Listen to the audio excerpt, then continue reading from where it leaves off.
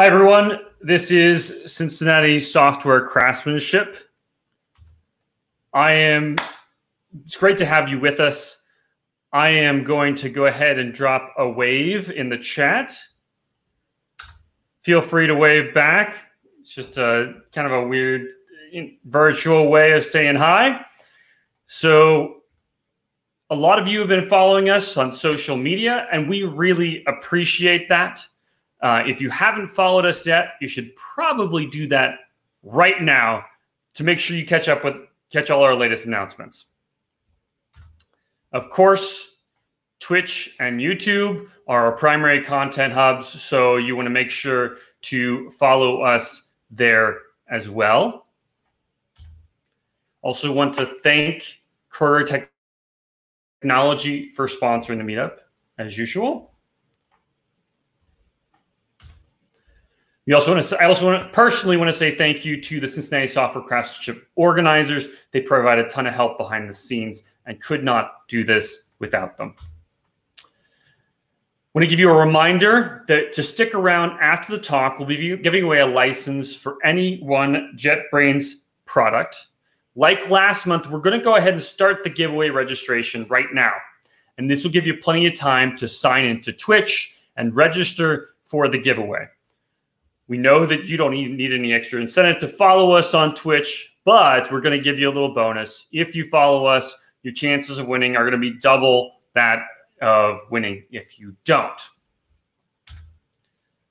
So, as I said, to enter, you want to type CSC in the chat, as Moobot has told you. Couple of quick announcements. The call for speakers for the first annual Get With It conference is now open. WITCon 2021 is a virtual conference to celebrate women in technology in Cincinnati, planned and organized by a team of Cincinnati volunteers. They are looking for 15-minute lightning talks on a variety of tech topics. Anyone can submit, from first-timers to experienced conference speakers. We'll drop a link with more information about the conference and how to apply in the chat. As restrictions are starting to lift, in-person gatherings are starting to come back. And if you are itching to see the community in person again, you can join the folks at Drink Up tomorrow night and have a beer with some tech friends. We're going to drop that link in the chat as well. Let's give a big Cincinnati Software Craftsmanship welcome to Jay Harris. Can we get that little applause for Jay in the chat there? Hello, everyone. Hi, Jay. Welcome. So I won't take any more of your time. Without any more ado, let's learn about design. How's that sound? Thank you, Jay. Excellent. Thank you, everyone. Thank you for joining. I'm looking forward to this. So we're going to be talking about design. Specifically designed for a non-designer. I'm not a designer. I'm assuming, hoping, probably most of you are in the same boat. We understand the need for design, but we also know that we are not designers. Design takes a particular talent that perhaps we don't seem to have. But we end up using that as almost a crutch, as an excuse to make our designs ugly, to make them hideous, to just make them battleship gray like an old Windows 3.1 interface, or just slap on some bootstrap and call it good. And oftentimes, well, we know there's more to it than that, but it's our crutch, right? It's our excuse. So that's the effort that we put in. We tell ourselves, hey, I didn't go to design school. I don't have that design talent. It's not for me. So this is what you get. But at the same time, we're software developers. We understand the law of software development. We come up with so many acronyms about software development that can explain how we're supposed to not repeat ourselves, or that our designs are supposed to be solid, or so many other things. But the real struggle is with design is that, or maybe the benefit is that design is the same way. Design is not any different. Certainly, software programming development takes a level of talent, but on top of that talent is a basic set of just fundamentals that anybody can follow. And same with design. There's certainly a talent aspect to good design, but underneath it all is a set of rules, of a set of laws that we can follow too. We're good at following laws. We're good at following rules of software development. Maybe if we just at least knew what they were, we could follow some of those basic practices, those fundamentals, and make designs that are not quite so hideous. Make our users, our audience, hate us a little bit less with these, well, not quite as horrible things that we're making. I'm Jay Harris. I come to you today from my home in beautiful, sunny Las Vegas, Nevada. In the Zoom chat earlier, I said that it was 106 degrees for the forecast today, but apparently that was inaccurate. I checked the thermometer, and it's 108 degrees outside. I like it. I love the sun. I like the heat. It's more than just the sun. It's like walking on the face of the sun, and I enjoy that. So it works for me. But one thing I am not is I am not a designer. I know that I did not go to design school. I've been developing front ends. I've been developing interfaces for well over 20 years. But I'm still a developer. I've worked with some phenomenal developers. I cut my teeth in this industry working for a branding and marketing company, working with some of the great minds of design, of marketing, of UIs, of how everything all fits together. And I suppose I've learned a little bit from osmosis, but I'm still just a developer. So I guess come at with that grain of salt. But to me, that's the idea. This is designed for non-designers from a non-designer. Maybe it's I speak the language of developer. Who knows? Now, as far as getting all of this started, we need to, before we can really get into the fundamentals of design, we need to understand the why of good design. Why are we here? Why do we need designers? What's the point of having a designer on the team? What do they do? And inevitably, if this was an in-person talk, if I could hear all of your voices, someone would pipe up that their job is to make it pretty. We've all thought it. Most of us have probably said it. It's their job to make it pretty. We make it work and they make it pretty. But that's wrong. As developers, we get this entirely wrong. We get this absolutely, fundamentally, at its core, wrong. The fundamental purpose of design, that why, is not about pretty. It's about usability. It's about making that site or that application appealing, making it cohesive, making it familiar, making it intuitive. And that cohesiveness, that familiarity is just as important as the underlying functionality, and oftentimes even more so. Think about downloading an app on your phone from whatever app store for whatever phone you use. Think about downloading that app and playing that app. You're going to judge that app instantly. Now, if that app is a little bit buggy, you're going to judge it a little bit slower than if it's ugly, if it's hideous, if it's hard to use, if it doesn't make any intuitive sense whatsoever, if the buttons are the wrong spot, if you hate the gradients on the text boxes, you're going to judge the look of that application far faster than you judge the functionality of that application. That's really what the why is behind design. A good example is bars on a door. And I mean the bars that makes the door open and close, the element of the door that we interact with. If you walk up to a door, at the building and there's a horizontal bar at the door, what are you going to do? You're going to push the door. If you walk up to a door and there's a vertical bar on the door, what are you going to do? You're going to grab a hold of that bar and pull it. Horizontal bars are for pushing and vertical bars are for pulling, and we just know that. And of course, every once in a while, we encounter that one door where some designer thought that their door was special, that, nope, this one's unique. I don't need to follow the rules. My door is special. My door is an eloquent, unique snowflake. So we're going to put horizontal bars on both sides of the door. And now all of its users have a 50-50 chance. 50% of the time, you're going to walk up to that door and you're going to encounter the horizontal bar and you're going to push and the door is going to open. And the other 50% of the time, you're going to walk up to the door, you're going to see the horizontal push, you're going to push on it, and you're going to just face plant right into the glass of that fancy snowflake door. It's not going to be fun.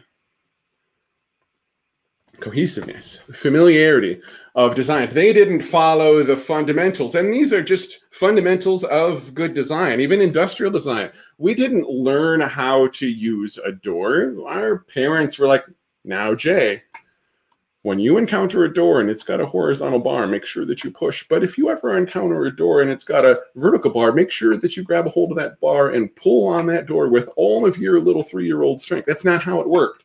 Our parents didn't teach us how to use the door. Really, the door learned to use us. Because structurally, that's how we're built. Muscularly, skeletally, that's how we are built. If you think about a big heavy box that's on the floor and you just want to push that box, slide it across the floor with all of its might, your hands are going to be, well, like you were pushing a horizontal bar. You're going to push with your hands together. If you want to grab a hold of that box and slide it across the door or the floor towards you, you're going to grab a hold of the sides. Your hands are going to be vertical and you are going to pull. Muscularly, skeletally, that's how we are built. And the door learned to use us. We are optimized to pull with our hands vertical. We are optimized to push with our hands horizontal, and the door learned to use us. Fundamentals of good design. Unfortunately, not all designers really want to follow that. They didn't follow the fundamentals. So that's what we're here to discuss. Some of those basic fundamentals, 6 basic elements of good design. First up is unity. It all starts with unity. Unity it builds a sense of familiarity, of a sense of branding, a sense of cohesion with your design, with your application, with your website. And there's 2 elements to that cohesion. First is a cohesion through structure. In an application, you'll most commonly encounter that as some sort of a grid system. We've all used grid systems on our websites, whether it's Bootstrap or going all the way to the 360 GS system from 15 years ago. We've all used some sort of grid system on our applications. And what that provides is a consistent layout. That's the purpose of it. That's the point of the Unity, is a consistent layout, so that from screen to screen or from page to page within your application, header is always in the same spot. The nav is always in the same spot. The footer is always in the same spot. The body is always in the same spot. Think of how weird it would be with your application if the header was at the top on one page, but on the side on a different page. Or the nav was a banner across the top of the page on one page, but it was a sidebar running down the side of the screen on a different page. It would remind us of 1995 called and they want their GeoCities site back, because that's how they were back then. This grid system gives us our cohesion through structure, that consistent layout. But it doesn't really matter what it is. It doesn't matter what it is. It doesn't matter what your grid system is. It can be a 3-column system, and that's okay. It can be a 4-column system, and that's okay. It can be a 5-column system, and that's okay. It can be a column system based on the Fibonacci sequence, and that's okay, as long as it's cohesive and consistent throughout your application. The other aspect of our cohesion is through style. So the Unity gives us cohesion through structure, such as with a grid system. It also gives us cohesion through style. Most commonly, we think about that cohesion through style as the colors that we choose, what sort of color palette we work with. And we'll dig into color quite a little bit later. Another core element of that cohesion through style is the typeface we use, the font choices and font sizes that we choose. We'll also dig into fonts and typefaces quite a little bit later. One recurring theme that you'll hear from me throughout all of this is that there's always a story. There is always a story. There is always a story in the designs that you build, the applications and websites you produce. And it's up to you to tell that story. But even if you don't, there's still a story. You're just not in control of it. You should be. You need to be. These three pie charts, they have unity. There's a consistent size.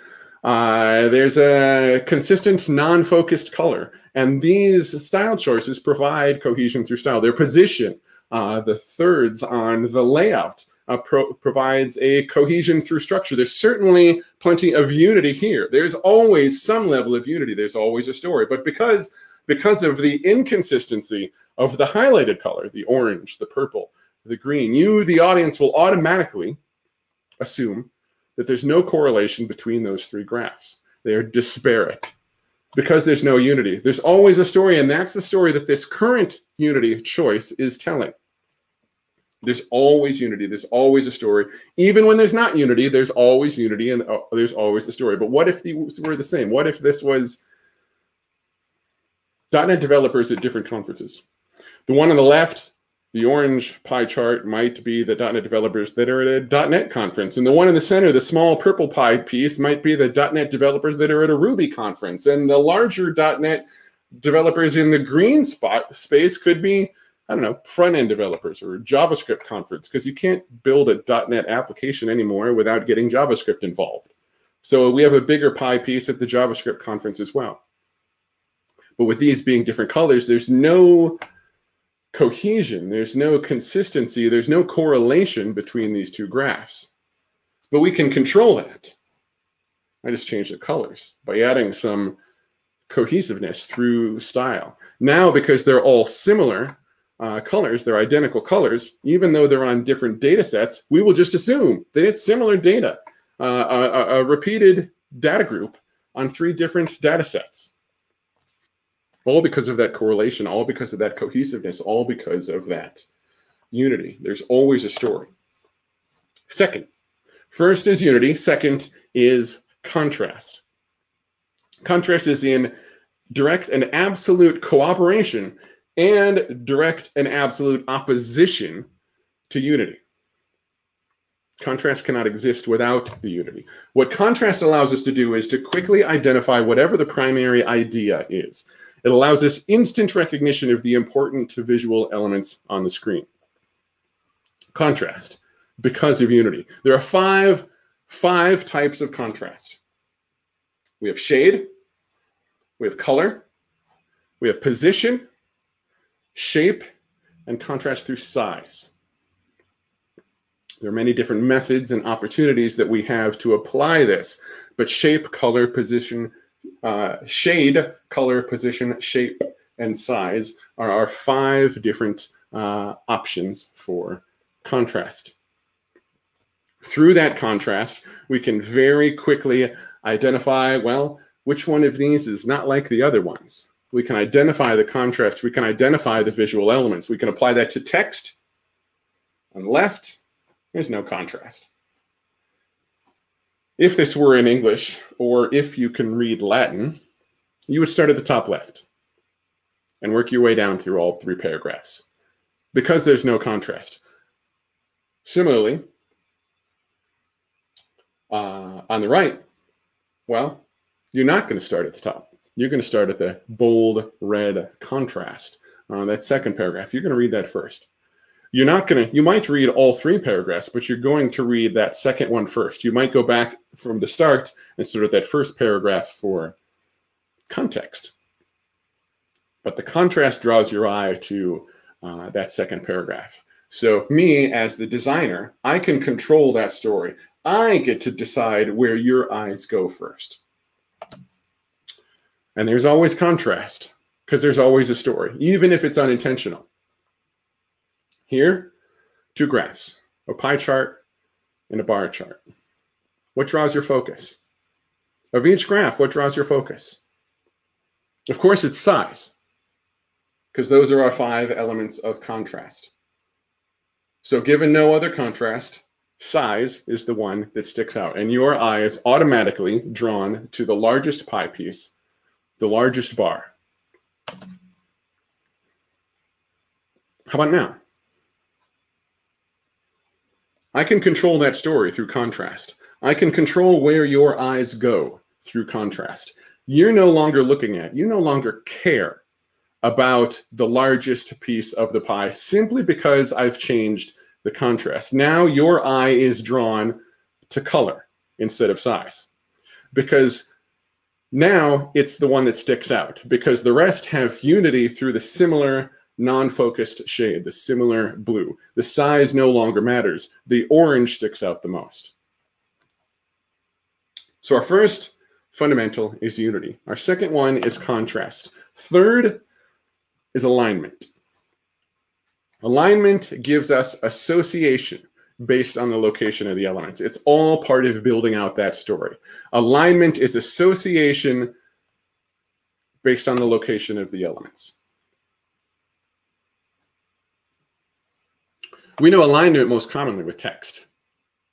In our language, in English, we read English right to left. So most commonly, we're used to left-aligned text. This is great for large blocks of text. Well, great for us in English. Great for most languages. Great for all right-to-left languages. We also have right alignment. But English is not a right to left language. It's a left to right language. So this alignment is not as intuitive for English readers. So we want to avoid it for large blocks of text. It works great for small amounts of text, but not for large. Use whichever alignment is most appropriate for your language. This would work great if you're writing in Arabic or in Hebrew, not so much in English. Of course, we also have center alignment. But center alignment is usually it's dull. It's immature. It does not capitalize on any of the natural alignments with other elements of the screen. Recognizing just like there's always a story, there are always other elements to align to. This, even though there's nothing else on the screen but the text, there's still natural alignments. The screen itself, the page, the window, the monitor's edge. There's always natural alignments to associate with. And center alignment doesn't really capitalize on any of them. You'll most commonly see this in greeting cards. Really, you'll most commonly see this in wedding invitations. However, they are very, very small pieces of text. And usually you already know what it says. And in opposition to that, of course, we have justified, where we align up both sides of the page, both sides of the column, both sides of the text, not just one. This is fantastic for readability. This is fantastic for cohesion. This is the fastest that we can read this. We can read text fastest in justified blocks of text. Why? Well, imagine for a minute one of those old typewriters, the really old Will Forrester, punch the keys, because you're Sean Connery kind of typewriter. And as you're typing along on that typewriter, as you get towards the end of the line and you're about to run out of room, the typewriter dings. Lets you know you only have a couple characters left, right? So with these alignments, your mind is sort of doing that. You're reading along, you're getting towards the end of the text, and your mind goes ding, and then just like that typewriter, you grab a hold of that bar and you slam the entire block of paper over to that left margin. Your eye knows automatically where to go. Let's call it, I don't know, 100 pixels from the left of the screen. Your eye doesn't have to spend any time on its way back to the left edge going, are we there yet? Are we there yet? Are we there yet? Are we there yet? Oh, there's the beginning of the line. That's where we need to start. It just knows, go back to 100 pixels from the left of the screen. With right alignment, we also get that same opportunity, or with justified alignment, sorry. With justified alignment, we get that same opportunity in the other direction. There's no line yet? How about now? How about now? How about now? Oh, here's some white space on the end. We must be done. Let's go back to 100 pixels on the left. With justified text, our eye just knows that we also have to keep going until we get to 100 pixels from the right. And also, it knows that if we encounter white space before we get to 100 pixels from the right, we're done with our paragraph. It's the last line of the paragraph. We're going to move on to a new topic now, new subject, a new paragraph. So this is our fastest because we eliminate those context switches. Imagine for a moment if you were in multi-line text and it was all just left aligned, not justified. maybe that gutter, the piece of white space in between that separates those two columns, wasn't as consistent, or it wasn't as big as it could be, and it's all just left aligned, not justified. So you're going to be reading along, and you're not going to know if that line ended or not. And then you start reading some words that don't make sense at all, because now you're also reading that top line on the second column instead of the first one. Oh, wait. Context switch, interruptions, distractions to your brain, right? So now, with justified text, your brain just knows till, well, it's got to get to whatever pixels it is in the center, and then we're done with this column, go back to 100 pixels from the left. It's fast. And that's why newspapers use it as well. If you're going to use a multi-column layout, like a newspaper, it's imperative that you use justified alignment on your text. Because again, it's association based on the location of the elements. With that alignment, justified alignment in this case, we know that that alignment on that center column, that center gutter of white space, delineates the two columns. And it means that, hey, this block of text is associated with the left column, and this block of text is associated with the right column. Now, whatever alignments that we use, as I said before, there's also alignment with other things on the screen. Even if it's just the margin off of the edge of the paper, off the page, off of the window, off of the screen.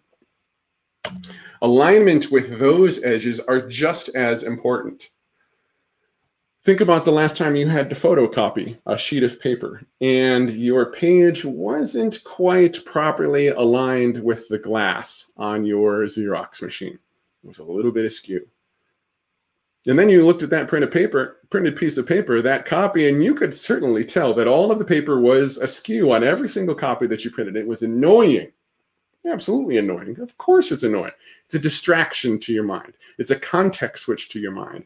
And everything about this design is eliminating those distractions. Because if our mind is constantly distracted, we're uncomfortable. That's when we go delete the app. Those alignments can also be on other elements on the screen. And even through that alignment, distance things are still aligned. We get that association, we get that familiarity even on distantly separated things through that set of alignment. Doesn't matter how far away they are. So, an example text, an example layout, this one's pretty clean. This one's pretty clean because of the alignment. The red header aligns well on its left edge with the block of text. The top of the block of text and the bottom of the block of text also align well with the top and bottom of the associated bar graph. Now, I said associated bar graph. Because of those alignments, we're building an association based on the location of the elements. That alignment builds the association between the text and the bar graph. We might be able to clean up that white space a little bit more, get rid of that trapped white space, as they call it, between the block of text and the bar graph. There's still a little bit left. If you sort of look, there's almost a backwards L between the bar graph and the text right now. We could clean that up and even right align that bottom text, but now we have a block of right aligned text, which is distracting. It's not as intuitive to read.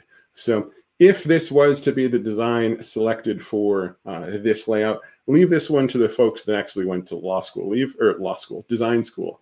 Leave this to the professional designers, which is not us. We're just sticking to the fundamentals. So go with left or justified text on this one. So we have unity, we have contrast, we have alignment. Fourth is proximity, where alignment was creating an association based on the location of the elements of the screen. Proximity gives us why. Proximity gives us meaning based on the location of the elements that are displayed on the screen. Through proximity, we have automatic interpretation of the data. The graph on the left was perfect. Plenty clean, straight, linear plot. The one on the right, well, something went wrong. we're starting to get some sort of meaning based on the proximity of the elements. We automatically assume, because there's always a story, we automatically assume that something went wrong with that one dot, that one plot point. It gives us, through proximity, an interpretation of relationships from the elements on the screen. On the left, perhaps this is a happy heterosexual couple with 2 kids. And on the right, not so much. That proximity, it gives us interpretation of the flow of data. Just because of changes in proximity of this tabular data, we can influence if the importance is on columns or if the importance is on rows. Proximity defines, drives all of the flow of the data that we have. Is it predictable? Is it inconsistent? Is it random? How does the grouping work? Is it all of a consolidated group? Is it separated groups?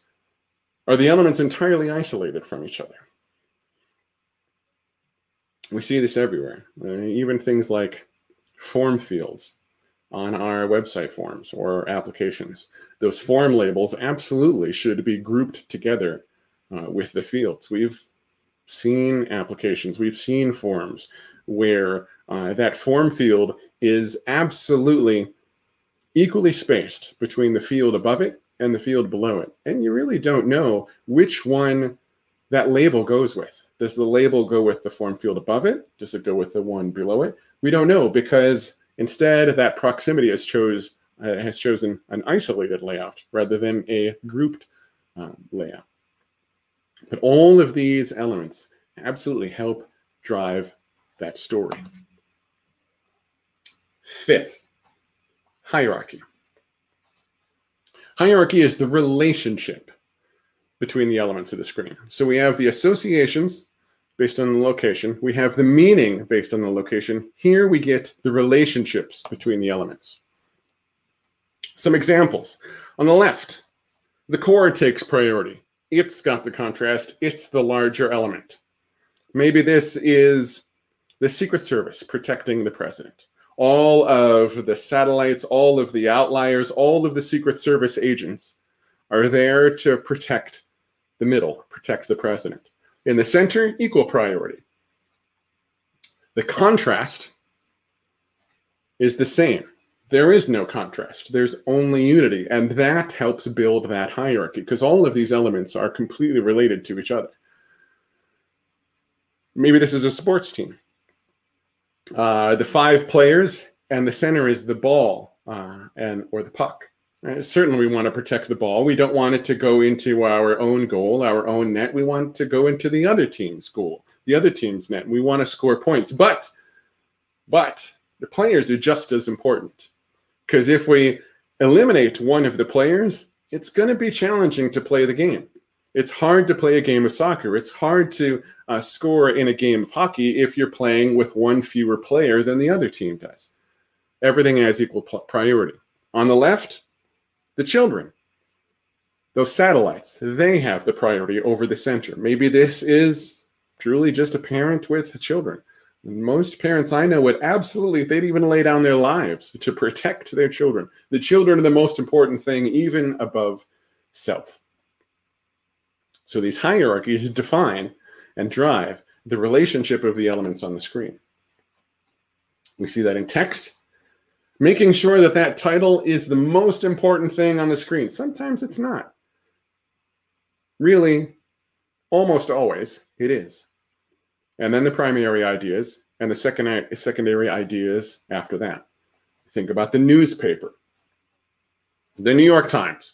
If you look at the New York Times, it says in the banner across the top, the New York Times is absolutely the biggest text on the entire front page of the paper.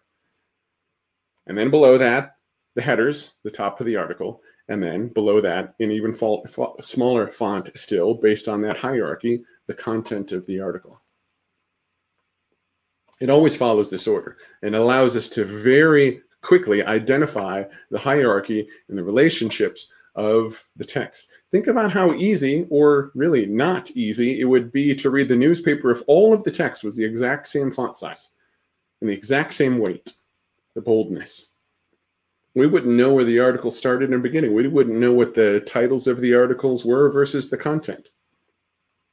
The banner. The New York Times always comes first. It's always the most important element.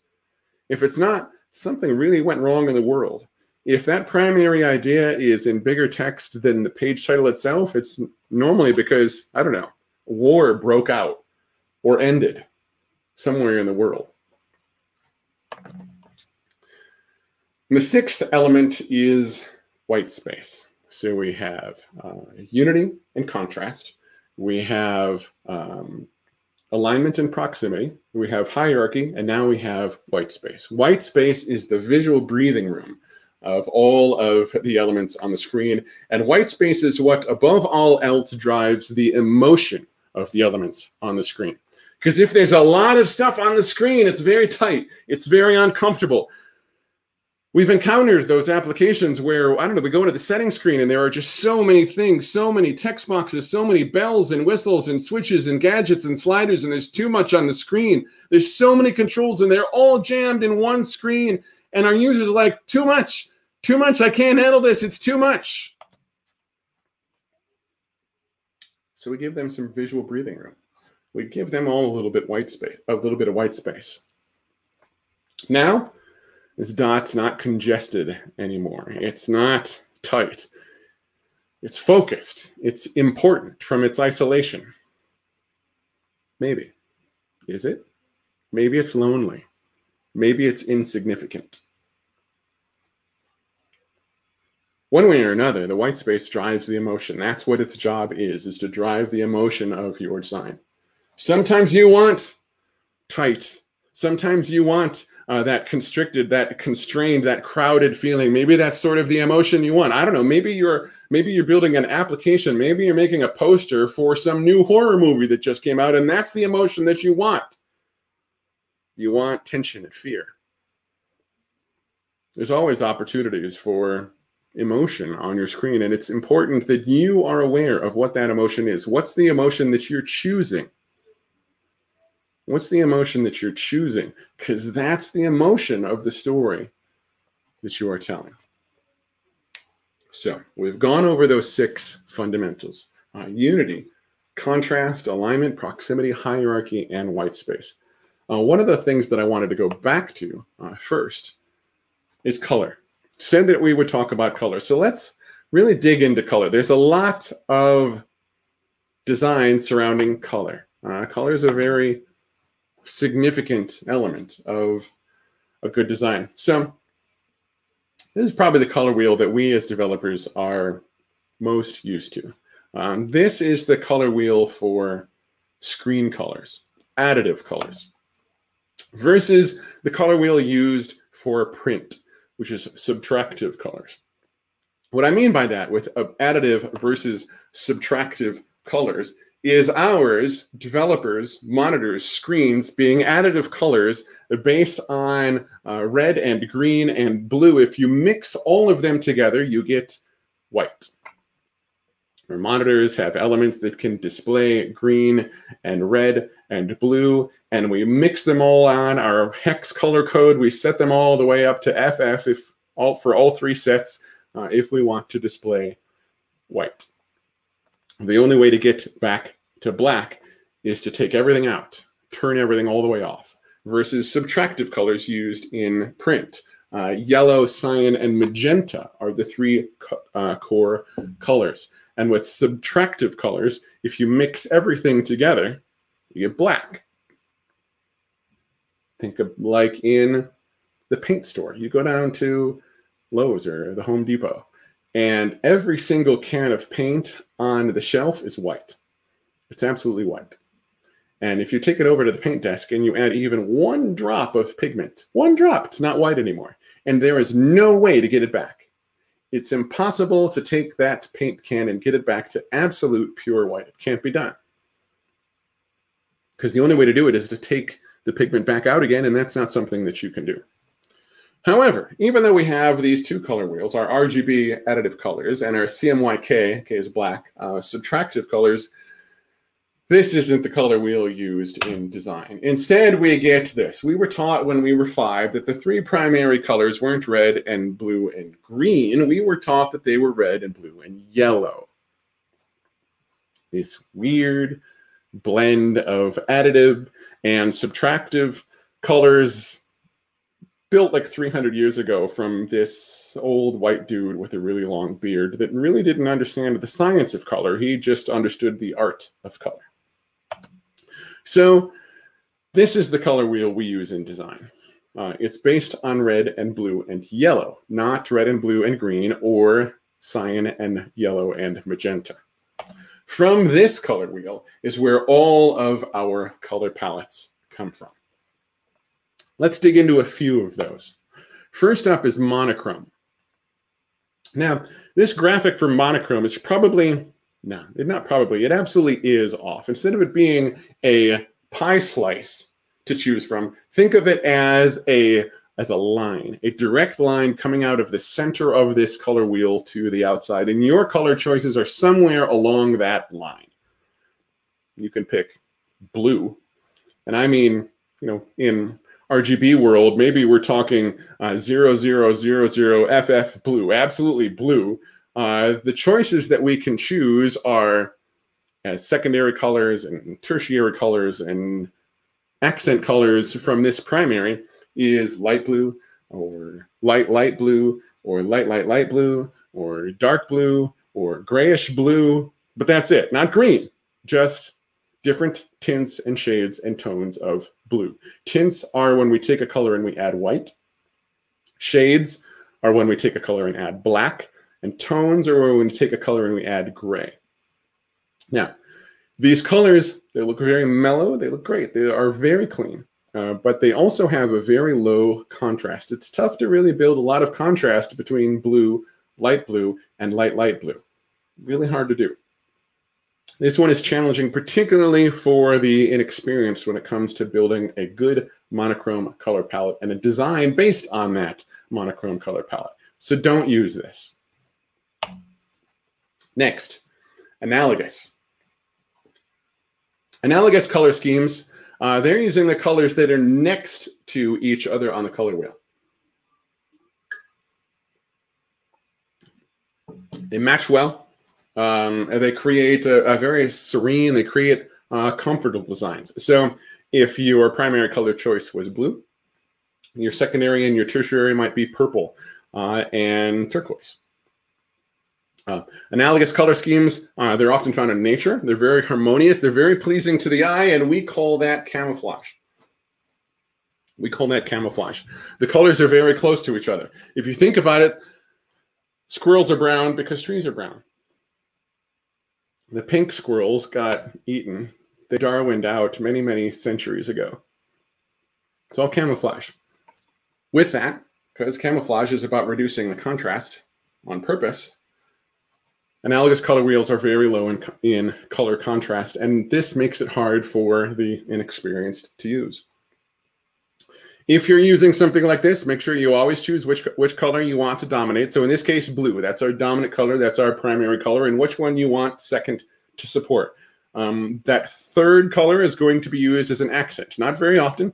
It's just used as an accent color, perhaps even along with black and white and gray. But you can always use black and white and gray. Those aren't colors.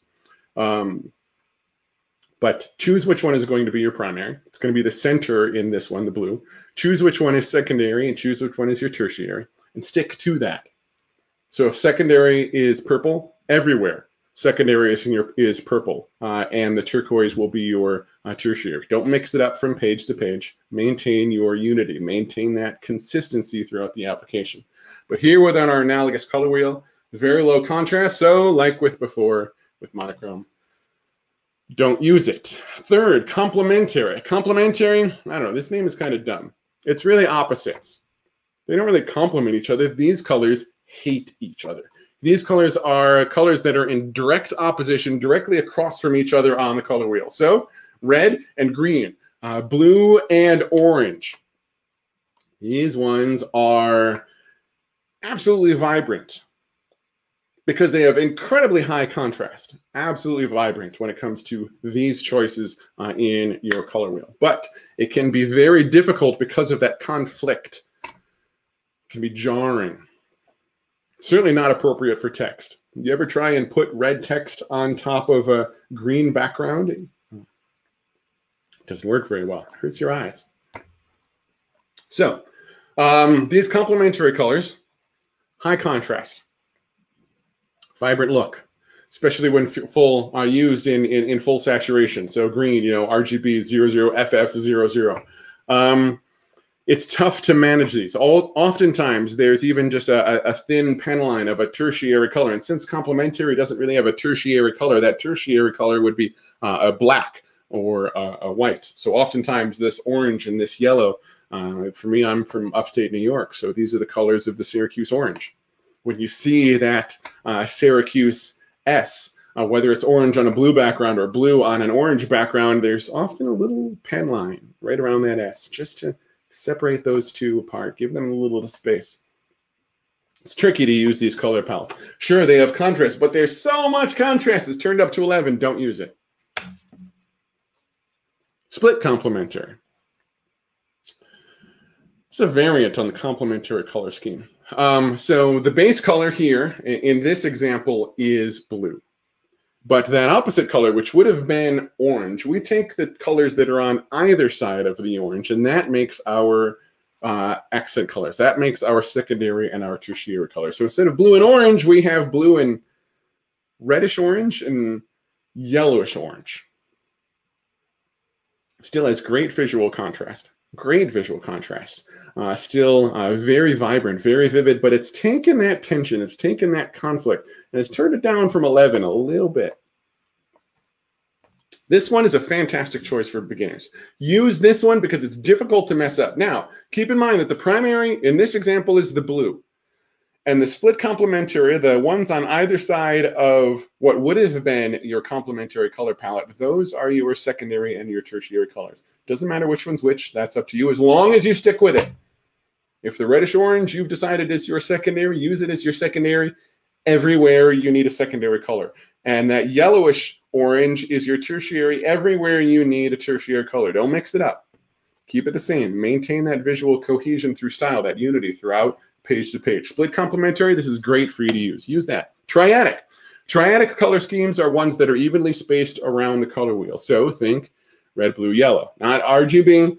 Remember, this is a different color wheel, so this is red, blue, yellow. Equally distanced. Triadic, like triangles. 3 points, equally spaced around this.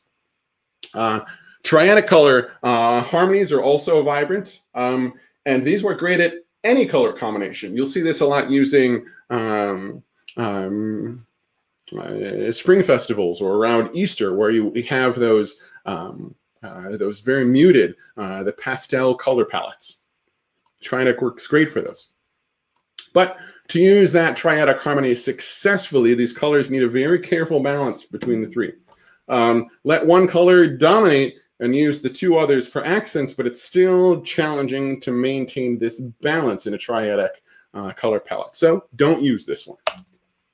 Tetradic, rectangle.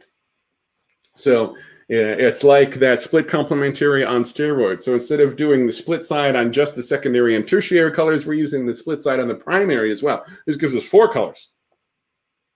Rich color scheme, plenty of possibilities for variation. This one works best if you let one color be dominant. So whether, I don't know, maybe that's the blue, maybe that's the purple, but maintaining the balance. So your secondary must be one of the colors on the other side. If blue is your primary, purple cannot be your secondary. That reddish orange or the yellowish orange is your secondary. You need to maintain that balance between the warm colors and the cool colors as well. The warm colors are your reds and oranges and yellows, and the cool colors are your greens and your blues and your purples. Still challenging to maintain that balance. Don't use it. Now, of course, I know, Jay, you just went over 6 different types of color palettes. And you told us we couldn't use any but the one, but split complementary. It was like, don't use this, and don't use this, and don't use this, and don't you do this, and what am I allowed to use, Dad? Thanks, Dad. Why just give me just one? Why not just focus on the one and not waste my time? Well, We're all software developers. We're not going to build our own color palette. We're going to use some sort of tool that builds our color palette for us. One of my favorites is color.adobe.com. Color.adobe.com is a great online tool for building color palettes. But these tools, they're going to have a drop-down that has a lot of different palette types. And you're going to see analogous, and you're going to see monochrome, and you're going to see complementary, you're going to see triadic, and you're going to see tetradic, and you're going to see so many different color combinations in your palette in this drop-down, and you're going to be like, neat, shiny things. Let's try one of those. No. Split complementary. We're the rookies. We're the noobs. We're the beginners. Stick with split complementary. I went over the others so you knew what they were and you knew how they were used, but you know your role. You know which ones to stick with, and you don't get lost into the shiny. Often I also get asked about the psychology of color, because someone's going to say, hey, I read about, I don't know, a book on feng shui, and I learned all about the psychology of color, and they said that blue is great for relaxing and sleeping, and orange is great for a whole lot of energy, and it's very vibrant, and red makes you angry. So tell us more about the psychology of colors and how it drives emotion. No. You don't care. It's not for you. Yes, yellow is happiness because it's smiley, but so is white. And black is the color of sophistication, but so is purple because that's royalty. And so is pink. It's all cultural. If blue makes us sleepy and relaxed and want to go take a nap, then why is blue one of the most popular colors for a car? Because, you know, on the road while I'm driving is exactly where I want to be sleepy and relaxed and about to take a nap. People choose blue cars because it's their favorite color. People choose orange cars because orange is their favorite color. People choose red cars because it's their favorite color. They pick black cars because it's their favorite color. They pick brown cars because it's the only car left on the lot. I don't know. Pick your favorite color. Whatever the psychology of the color, doesn't matter. Pick your favorite color and go with that for your color palettes. Really what you need to focus on is the accessibility of color. Because of everybody in this meeting, statistically, several of us suffer from some sort of vision impairment, particularly around color blindness. See, our color reception inside of our eyeballs all comes from this type of cell called a cone. And there are, unsurprisingly, 3 different types of cones inside of a human eyeball. One type of cone is primarily responsible for the longer wavelengths, like red.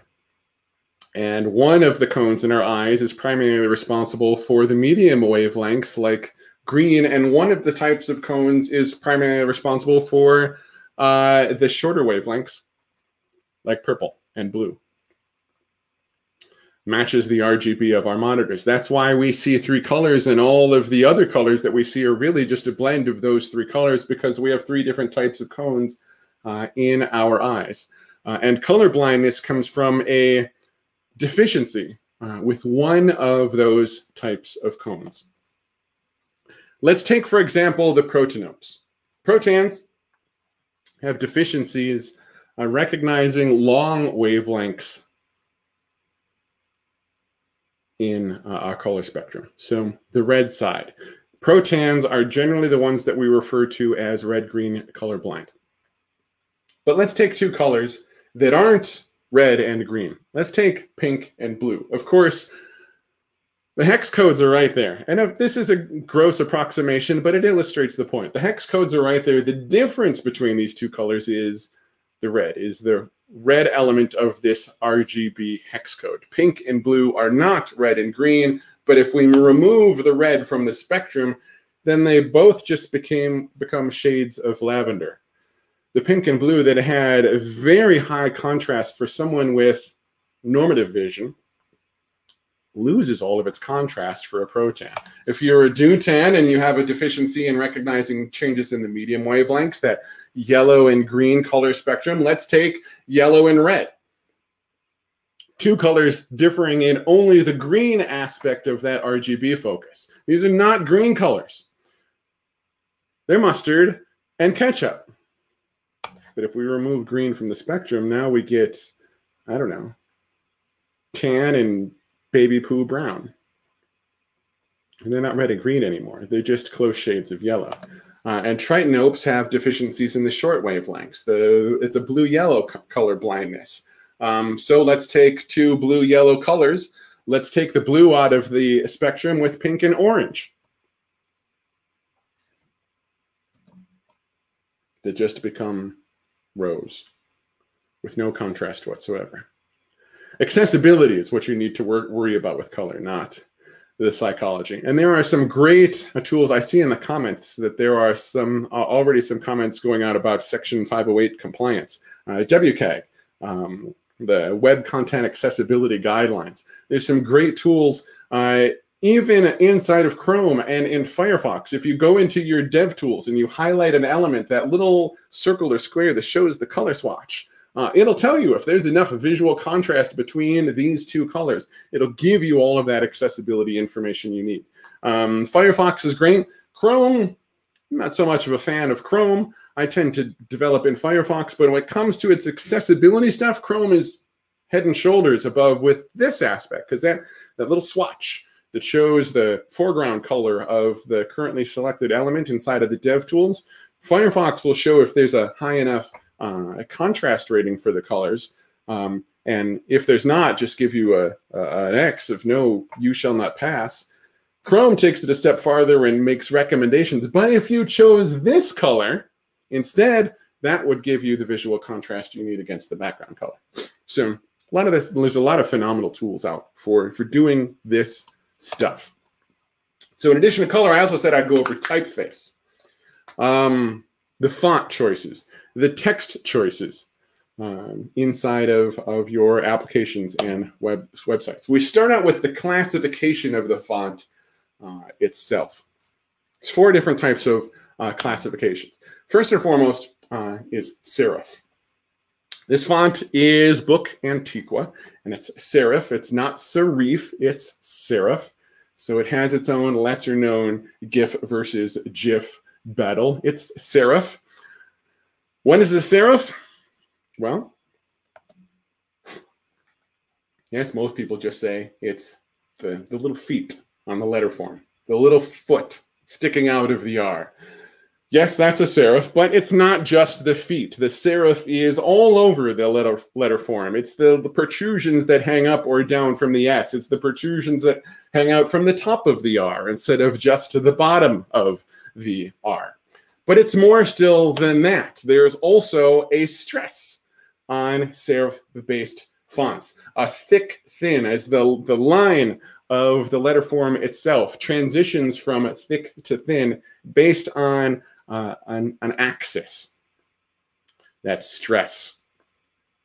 All of this provides a tremendous amount of contrast within the letter form and makes it very, very, very easy to read. It's great for large amounts of text. If you are using large amounts of text, use a serif-based font. There was a time back in the day, in the GeoCities days, when they advised never use a serif-based font on the web, always use a sans serif-based font on the web. But that was back in our GeoCities days when our monitors had, our big monitors, had a whopping 640 pixels to them. We have a little bit more than 640 pixels in our monitor displays. I think, about that much of my monitor right now is 640 pixels. We have a lot of granularity. We have a lot of definition in our displays now, both in digital form on our monitors and physical form on our printouts. Books have been using a serif-based fonts for centuries, and our monitors have higher definitions than the printouts on our books. Use this for a large amount of text. This font is called Humanist. It's a sans serif font. Not only does it not have the feet the protrusions on the letter form, but it also is mono-weight. Not monospace, mono-weight. Mono-weight means that the line of the letter form is consistent. The thickness of the letter form is consistent throughout the line. There's no stress. There's no axis to this letter form. Sans serif works well for headlines. Works best for headlines.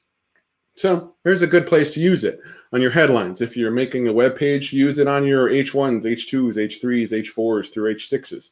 And leave the serif-based font for your divs and your paragraph tags. So this works well as also a contrast to the serif aspect of your body copy, your body text. Never use more than one font within each of these categories. The third type is script fonts. This font is called Edwardian. Takes more effort to read these script-based fonts for two reasons. Partially because of cosmetics, the fanciness, if you want to call it that, of the font makes it more challenging to read, but also it's unfamiliar. As calligraphy would fall underneath a script font. Benjamin Franklin's handwriting, my grandmother's cursive would all fall underneath a script font. They're falling out of favor. They're not as familiar as they once were.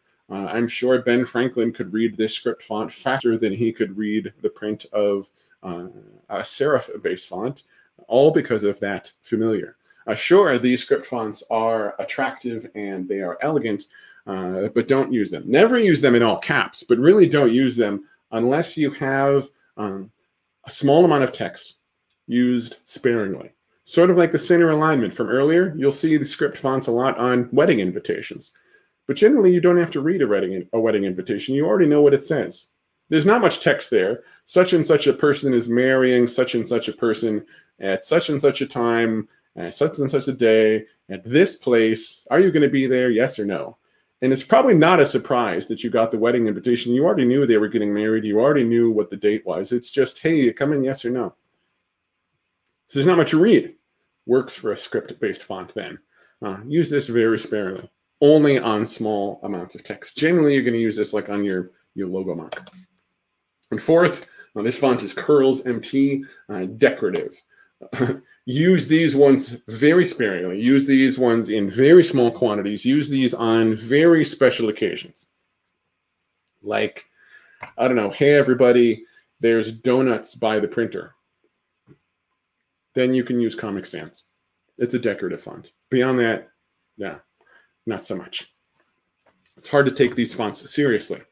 Just like the Comic Sans that you got in an email that had all blue text that let you know that there were donuts by the printer. Now, as you're working on all these top typefaces, make sure that you are focusing on contrast, not conflict. Creating conflict in your fonts is when your fonts are too close. And that can be in typeface. How many people can really tell the difference between Helvetica and Arial? Most people don't know the difference between the two. Your brains know. Your brain says, ooh, that R is just, something's not right. It's a little bit different than this other R. I can't quite tell. But these two letters, they're the same letter, but they're not the same. And then we have a distraction. Then we have that context switch. Then we're dropping our the pleasure that we derive, how pleasing that view is, and deleting the app because it's ugly, because the R's weren't the same R, because there was conflict in its letter forms or in its font sizes. Sure, there's a big difference between, I don't know, a 12-point font and an 18-point font. We can tell the difference between a 12-point font and an 18-point font. And there's a lot of difference between the two. There's a lot of contrast. But that six-point difference, what if it was a 100-point font versus a 106-point font? We're not going to be able to tell the difference anymore. So now we just got into conflict. Now, I say that we can't tell the difference because we can't really identify it. We just know something's off. It's that distraction. Hey, that R is a little tiny bit bigger than this other R. It should be the same, but I think it's the same, but my brain's telling me it's not the same. And now we've got conflict. Now we've got that distraction. Now we've got the context switch. Now we're deleting the app. So focus on contrast with your letter form, not conflict. Well, also to describe fonts, there's texture. Texture is challenging to describe of a font. English sucks for describing texture because we don't have a lot of words for describing texture. We have smooth and rough, and that's about it. We have some synonyms for rough. Maybe we call it bumpy, but smooth and rough is about all we've got. Coarse, fine? No, not really. There's not a lot of words in English to describe texture.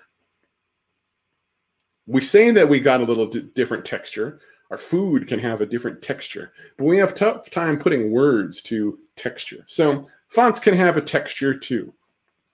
If you're focusing on the texture of your fonts, again, make sure that there's contrast and not conflict. And fonts also have a color. Now, I'm not talking about red versus blue.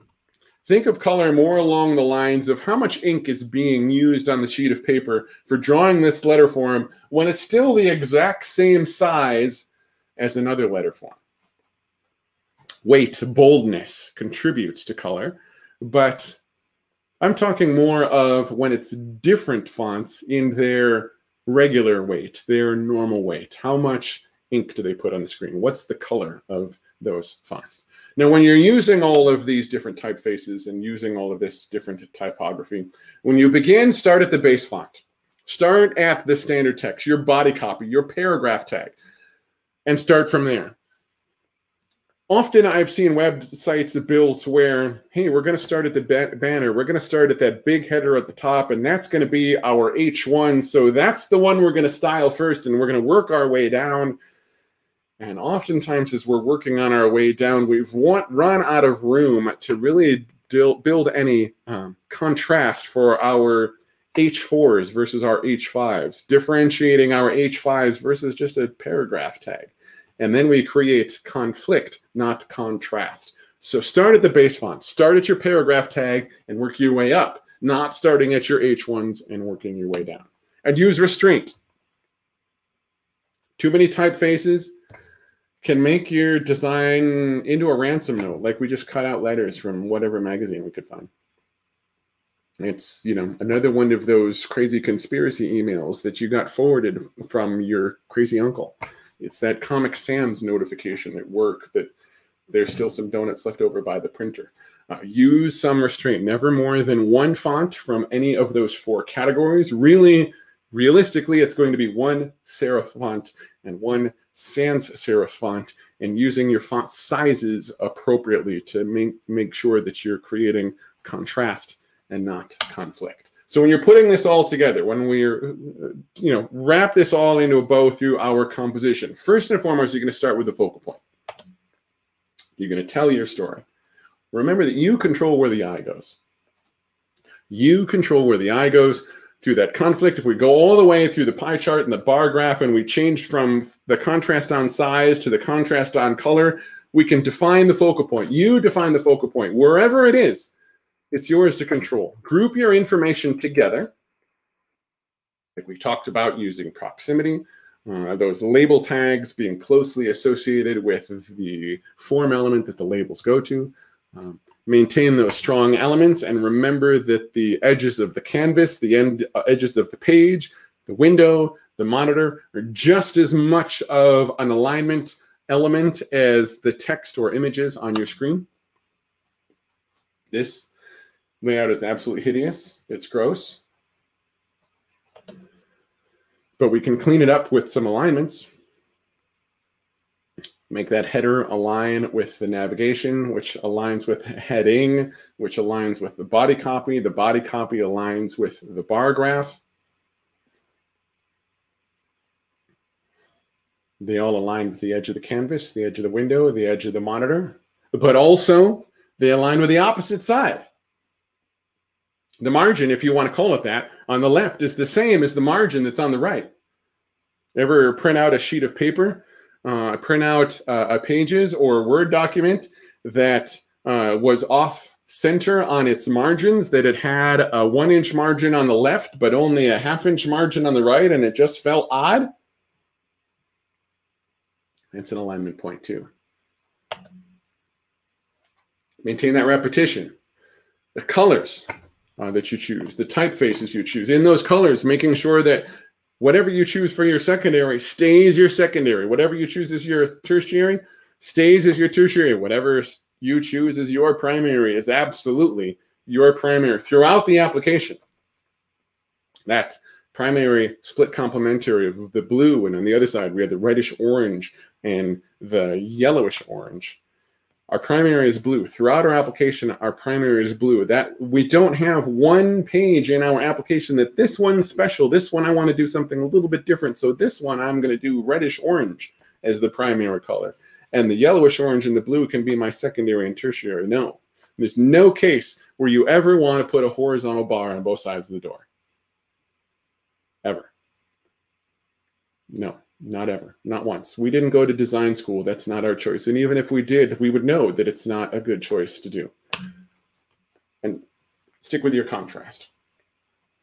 Contrast is how we quickly identify those visual elements of the screen. It doesn't work without anything else. All of these elements work together, but this contrast is so important. This is the most important element, because if we don't manage it carefully, we get conflict. And that's not what we want. We want contrast. This is not contrast. This is contrast.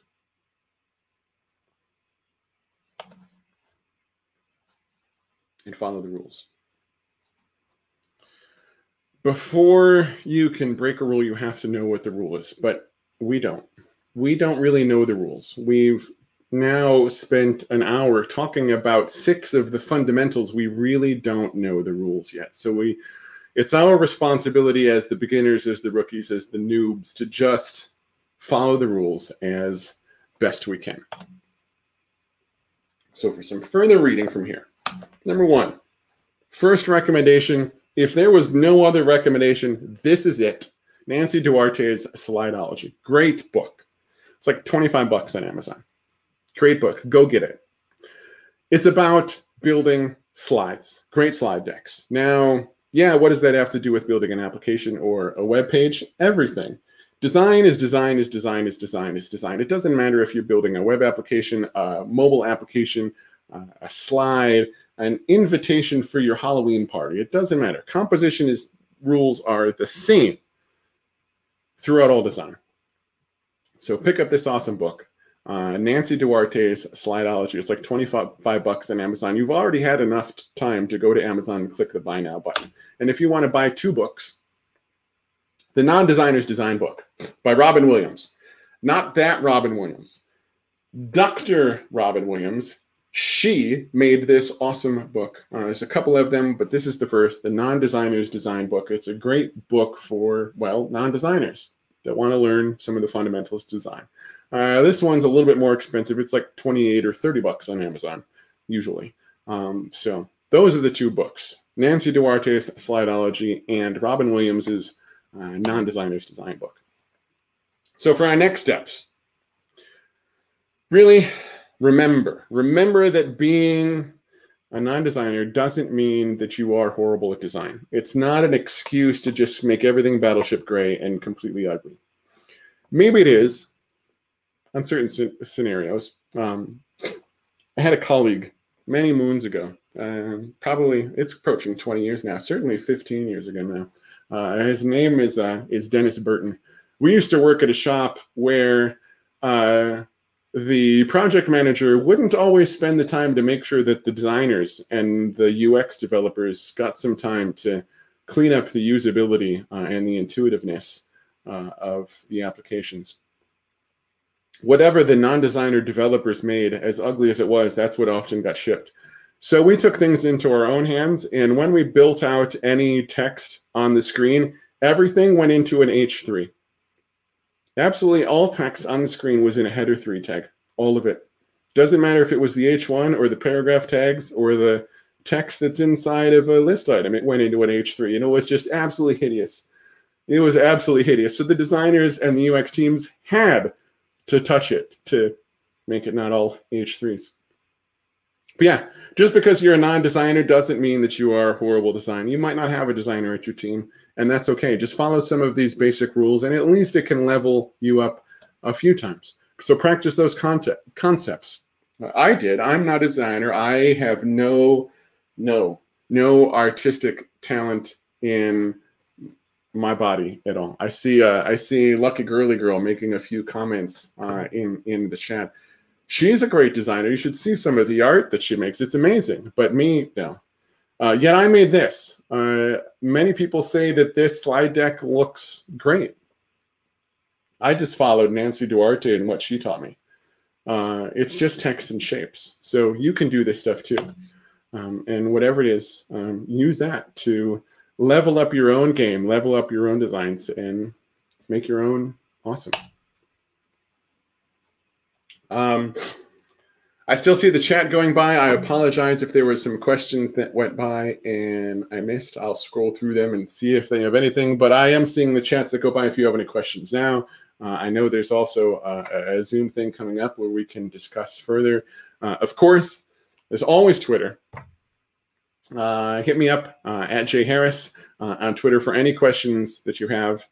Inevitably, Murphy's Law says the best question that you have is going to be the one after we've already hung up from all of these various virtual calls. So hit me up on Twitter at jharris, or shoot me an email, j@aranasoft.com. Always happy to engage further on these topics. But beyond that, thank you. I appreciate your time and your willingness to learn some new things to level up. So yeah, good job. Thank you so much, Jay. That was really fantastic. I love this talk. Can we get some applause in the chat again for Jay? Just show some appreciation there. And definitely check Jay out on Twitter and LinkedIn. We actually linked to that from the show notes, the meetup notes. So I think anything else you want to call out, Jay, before we kind of move on, or questions you want to entertain? That was it. I appreciate everybody hanging out. That was great. It's been fantastic. All right.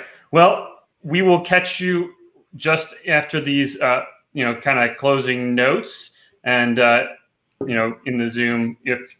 That'd be great. Yep. All right. All right. Thank you so much, Jay, again. As promised, we're going to give away that JetBrains license. If you have not signed up yet, go ahead and do that by typing CSC in the chat. Don't forget to follow us on Twitch while you're at it, of course. I want to remind you to follow us on your platforms of choice. Whatever that is for you, you can mostly find us there. So I'm dropping the link tree in our link tree in the chat right now so you can find us while you're doing that.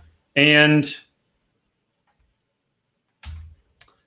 if you want to speak, we're currently finalizing our talk for next month, but we are beginning to plan for the future. And I want to take this opportunity, since I screwed up and didn't have the talk prepared, didn't have the talk selected for next month. If you want to speak at CSC at some point in the future, or you know someone we should have on the meetup, let us know. You can email me or find us on social media or any of those things. Definitely shouldn't be too hard to find us. So we're going to go ahead and do the drawing for the JetBrains license. We want to tell you that you need to respond if you're drawn, or else we're going to draw someone else. So, Kat, are you ready? We're going to do that drawing. Mr. Modulo appears to have been drawn for the giveaway. Mr. Modulo, are you still around? Awesome. Make sure that you connect with Kat to get your email so that we can get that license over to you. With that, I want to say thank you to all of our attendees. We do love you. We love bringing everyone together for these events. As always, I'd love to hear your feedback. Is Cincinnati Software Craftsmanship your favorite meetup? If not, why not?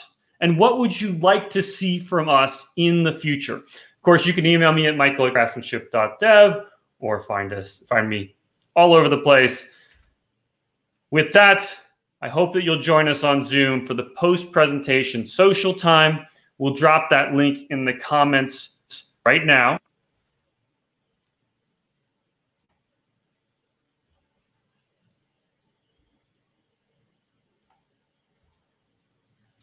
think that's the right one. And without further ado, I bid you all a good evening. I look forward to seeing you in just a minute.